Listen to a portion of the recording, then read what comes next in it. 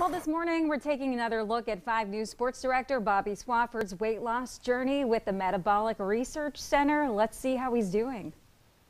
Hey guys, Bobby here in my kitchen, and the MRC gave me a lot of really good ideas for meal ideas for the holidays, and because of that I was able to stay on the plan and keep going towards my goal even though holiday parties were in the way. For making the decision to come here, so that one decision Bobby made to say, okay, I'm going to do this, I'm going to start this program, I'm going to lose 65 pounds, it's kind of like a domino effect. So he started the menu, started losing weight, which leads to him feeling good, having more energy, has led to him now joining a gym and exercising, which has helped decrease his body fat, increase his lean muscle, which has helped. He's in 2 different sizes now than he was when he started, so he's getting all new clothes, he's feeling good. It just keeps going. It truly shows that he's made these lifestyle changes and it's changing different parts of his life. It's cold this morning, there's no question about that, but before I head to work, I'm going to head to the gym. I started going back about 3 weeks ago, and the energy level has really been significant over the last couple weeks.